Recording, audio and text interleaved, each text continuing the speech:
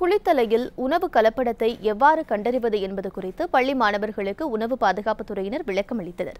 குளித்தலை அரசு மேல்நிலைப் பள்ளியில் கரூர் மாவட்ட உணவு பாதுகாப்புத் துறையின் சார்பில் நடைபெற்ற விழிப்புணர்வு நிகழ்ச்சி நடைபெற்றது. இந்நிகழ்ச்சிக்கு உணவு பாதுகாப்புத்துறை நியமன அலுவலர் சசி தீபா தலைமை தாங்கினார். பல்வேறு வகையான உணவுப் பொருட்களை வைத்து கலப்பட உணவுகள், கலப்படமற்ற உணவுகள் குறித்தும் சத்தான உணவுகள் குறித்தும் காணொலி காட்சிகளுடன் மாணவர்கள் எளிமையாக புரிந்து கொள்ளும் விதமாக விளக்கம் அளித்தனர். இந்த நிகழ்ச்சியில் 13 மேல்நிலைப் பள்ளிகளைச் சேர்ந்த மாணவ மாணவிகள், ஆசிரியர்கள் கலந்து கொண்டனர். இதுபோன்ற முக்கிய வீடியோக்களை உடனுக்குடன் தெரிந்து கொள்ள NewsJ யூடியூப் சேனலை சப்ஸ்கிரைப் செய்யுங்கள்.